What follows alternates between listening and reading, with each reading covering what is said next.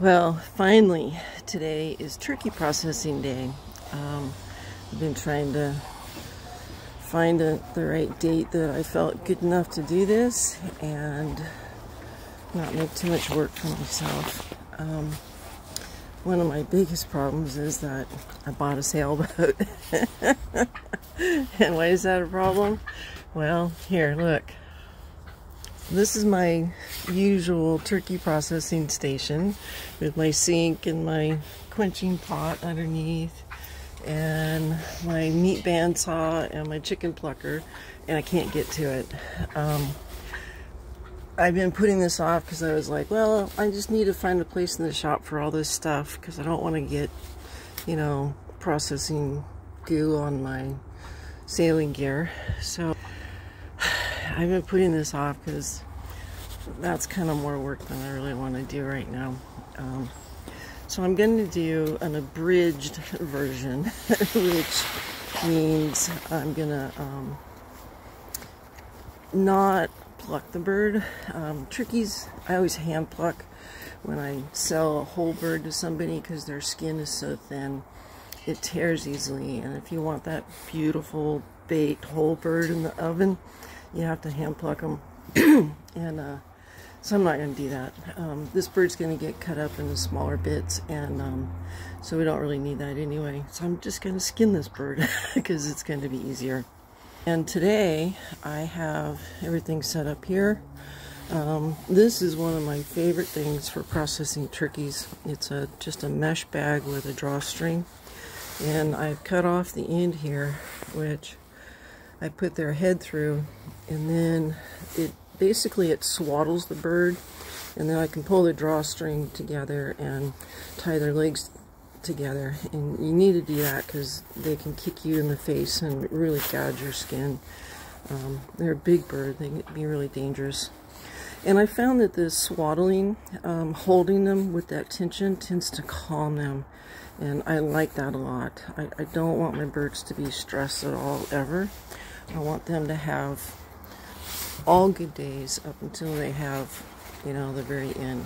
So this is another one of my favorite cheats, is to put a new blade on with a plastic bag over my recip saw, and instead of using my bandsaw to split the carcass, this works just fine for cutting up birds. And of course, I'm going to do something different with this one. I usually cut them up and bag them right away and put them in my brine solution with rosemary and sage. I think that's maybe interrupting some of my curing that goes on.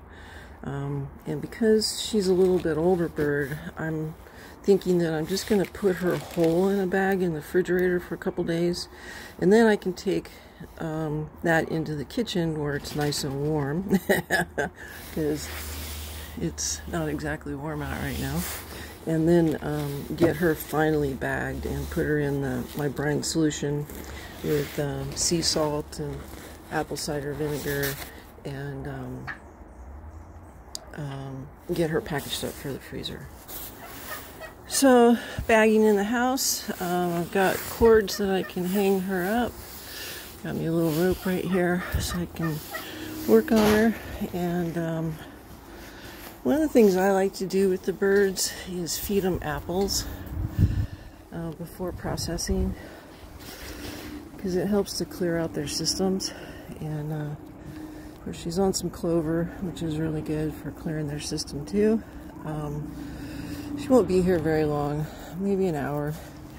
And then I'll bring her up onto this deck area here and let her continue to poop for a while. That will clear her gut for about an hour, and then it's time to go to freezer camp. And I know a lot of people are sad at this moment, but there's some people who are not sad when they eat turkey for Thanksgiving or eat a turkey burger year-round kind of thing. They're also not sad when they pull up their tomato plants at the end of the season. And I guess I look at these birds as an annual in that same way, that they're grown for this purpose. And me, a farm girl, I don't really worry too much about this. My birds live a very good life while they're here, and they only have like one bad moment. So I try to take care of them, make them as ethical as possible. So if you don't want to eat meat, cool. But if you eat meat, growing your own birds, something I recommend.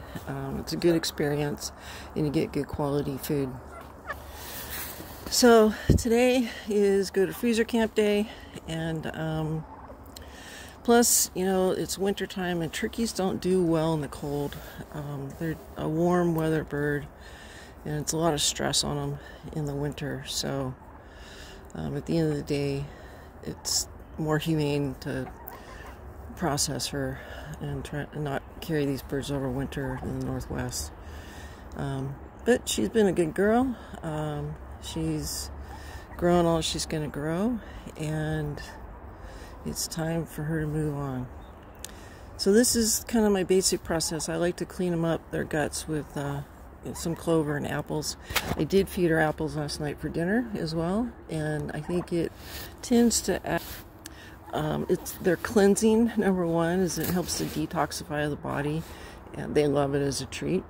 But the greens and the apples will really purify the insides of them.